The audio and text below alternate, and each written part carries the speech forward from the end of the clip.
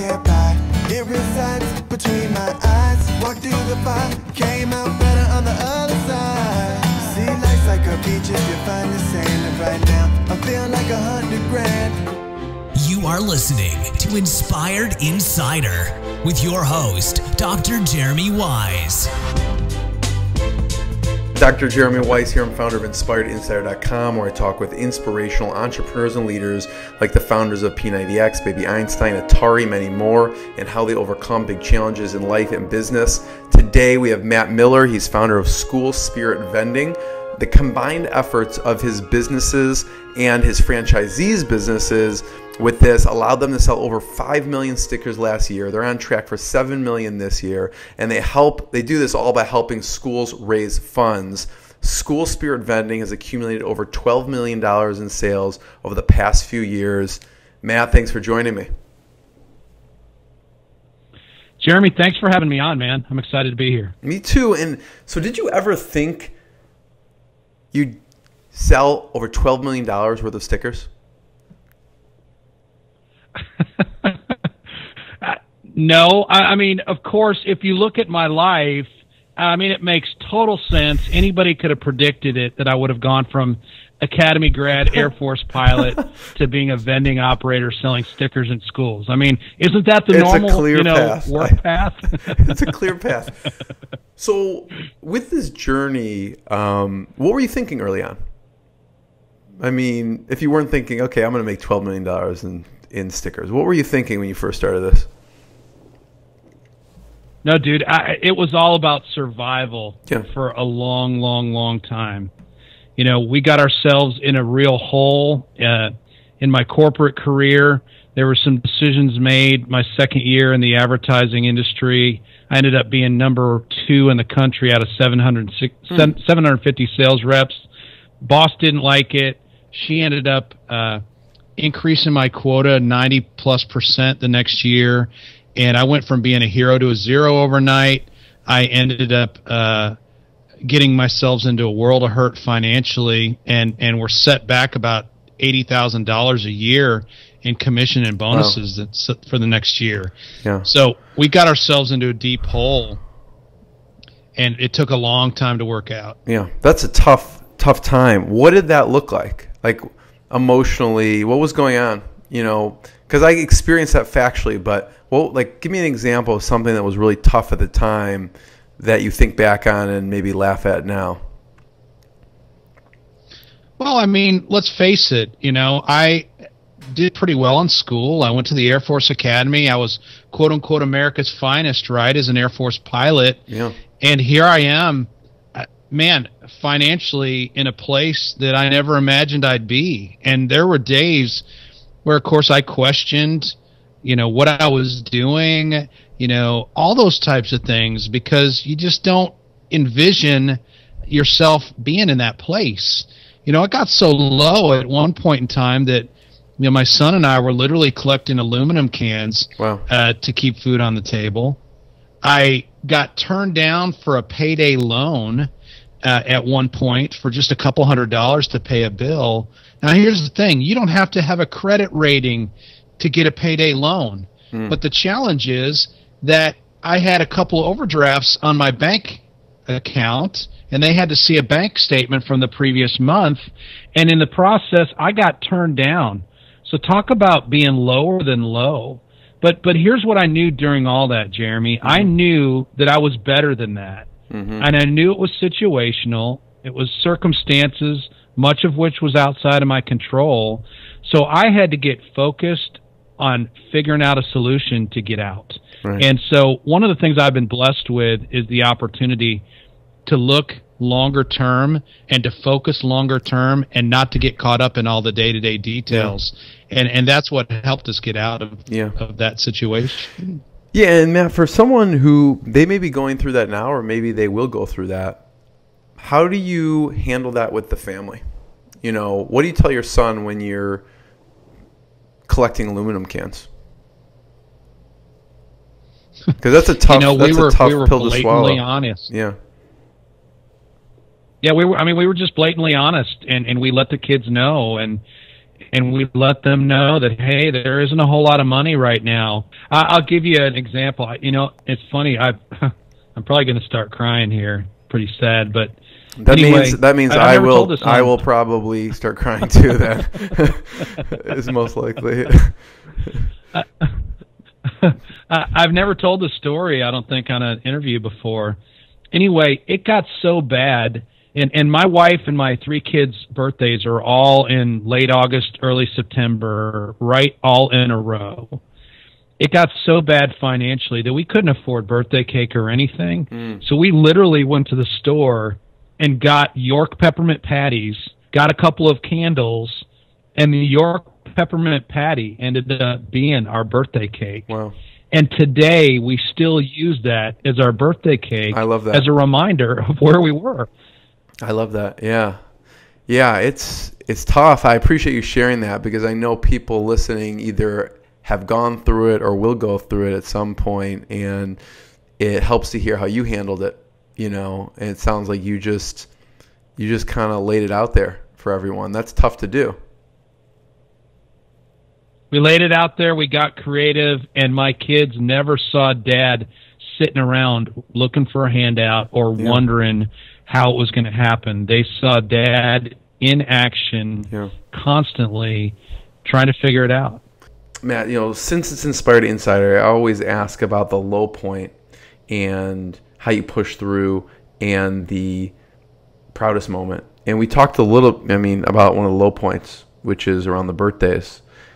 At that point, when you had to go and get peppermint patties, and that's what you used, how did you push through that time when that's what you were going through? I looked at this as building a brick wall, Jeremy, and I knew that my income was directly related to the number of machines I had out on the street. Yeah. And so if I wasn't where I needed to be at the time, I could be. All I had to do is keep going back and doing what I did the first time with another machine in another location over and over and over and over again. And eventually, step by step, I built that brick wall of income, and I worked us out of our hole. Yeah. And then when I came upon an idea that all kinds of people around me got excited about and wanted to be a part of, I realized that, wow, it doesn't just have to be me doing the work anymore. I've got something here that has value that I can teach others. In exchange for teaching them, I can get some benefit from what they do too, originally with the distributor model and licensing. And of course, it's grown from there. But, you know, initially it was, okay, I got enough money to go buy another machine.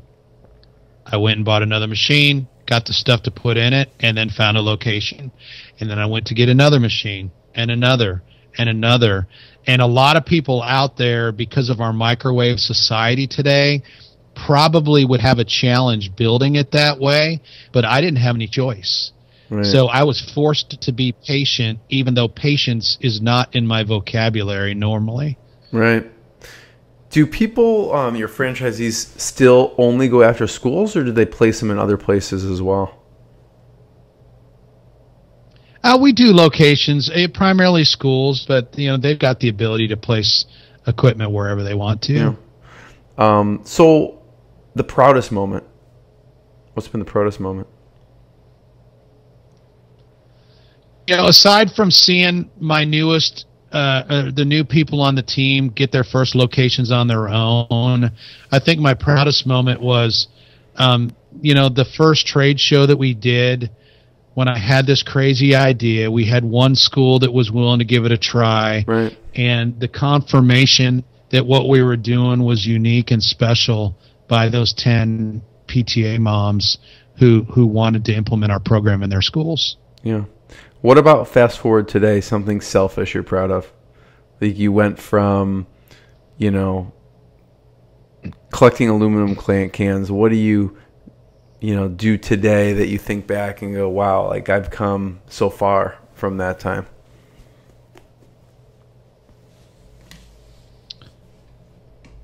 You know, to be able to pay cash for my kids' school, and to know that they're going to college and will not have any student loans when they get done. Yeah, that's amazing. Is a huge thing for us, because my parents weren't able to do that for me, obviously, and it was something that we really wanted to do for our kids, so that they would potentially have 6 figures of debt that they started out there, you know, out on their own with. So we've been able to thus far been blessed to be able to take care of school for my oldest, and our second start school here this next fall. And how old's your oldest? I think the biggest thing. He's 19. Oh, cool. Okay. So where's he going? He goes to Hillsdale College in Hillsdale, Michigan. Cool. All right. So did he tell you what he wants to do? He's majoring in economics with a minor in graphic design. He actually was our first graphic designer at 10 years old. Really? And so he has spent the last, he's spent the last 9 years learning graphic design as part of our business initially, and then now he does business and helps out companies with web design and app design as well as graphic stuff. He's already cut his teeth for a decade. So we were able to. Oh yeah, for sure.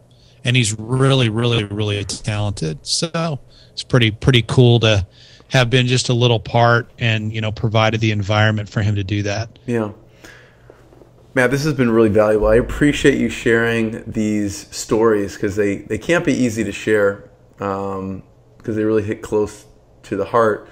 So I have one last question, but before I ask it, just tell people where they can find you. And I know you have a really awesome free resource for people too.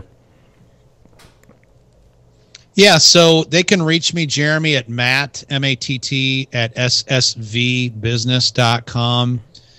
Or if they'd like, I've got a free ebook for download for your audience.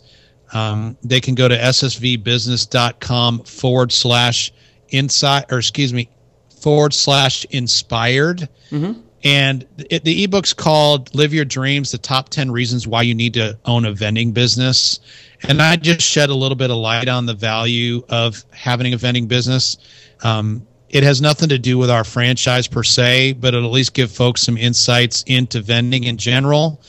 And if they'd like to reach out and ask questions just about vending, or if they'd like to reach out and talk more specifically about SSV and helping schools in their area, I'd love to chat with them about that as well. Thanks, Matt. So people should definitely check out that resource. We'll link it up, and then also ssvbusiness.com, where you can find out more about that. Last question, Matt, and comic books. So you have a comic book company, right? We didn't talk about this at all. Yes, I do. So, I mean, fun fact, which I didn't mention in the beginning, but you actually were in a school play and played Superman, tights and all, and you have a comic book business. So, I want a picture of that for, for this post. Do you have a picture of that somewhere? Of you in I think that? My parents had that. Well, I want it scanned and emailed to me for this. If I can find it, I'll let you know. I'll have to check with my mom and dad. I'm pretty sure they've got one somewhere. I want that. But, yeah. My senior year in high school, I played Superman in the musical Superman, and had the tights and everything. As far as the comic book stuff, I was inspired to read early on in my life by reading comic books. And when I got older and we started doing work in schools and all that, I was like, you know what? I not only have an obligation here to teach our team how to make money and to help schools raise money, but I really feel like I've got an obligation to give back to the kids that are our customers within those schools. And since I was inspired to read with comics early on, I decided that I'd love to start a principle-based comic book series that taught principles, and it was something that parents could be excited about their kids reading, instead of a lot of the darker, more adult themes that the comic industry has kind of gone in that direction of. Yeah. Tell me about principle-based. What do you mean by principle-based? Like, give me an example. Just meaning we talk about, character traits and honesty and friendship and trustworthiness and a lot of those types of things instead of some of the darker themes. Right. And so I hired a couple of young guys out of Baylor University. They're graduated a couple of years ago. One of them is the writer and the other is the artist. And we started a comic book series. That's cool. Marlon and Percy are featured in our vending machines with just about every vend. But then we've also written and published 5 full-length, full-color comics to date. Those can be found at marlonandpercy.com or on Amazon in ebook or Kindle format. And we actually just completed, we haven't done all the edits yet, and it's not available for release, but we just completed a 200-plus page children's novel as well. Wow. Marlon and Percy are a couple of apes that want to be superheroes. And so anyway, it's really cool story. The artwork is just off the charts. Yeah. And just really excited about that. They kind of are the Bazooka Joe of our sticker machines. And that's pretty cool. Yeah, so it's Marlin, Marlin, and Percy, PERCY.com, right? Correct. Yes. Correct. So which one's your favorite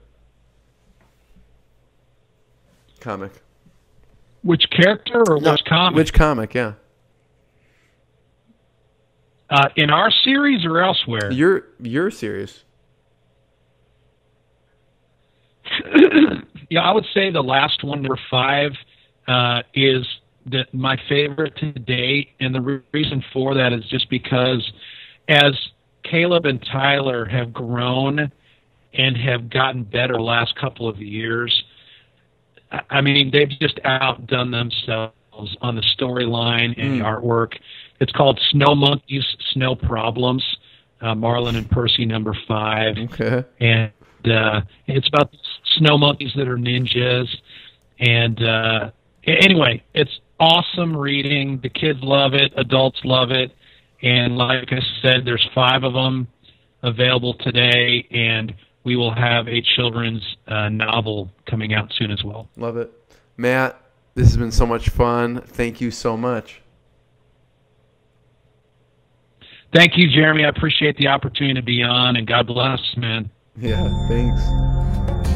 What I got, you can't buy. It resides between my eyes. Walked through the fire, came out better on the other side.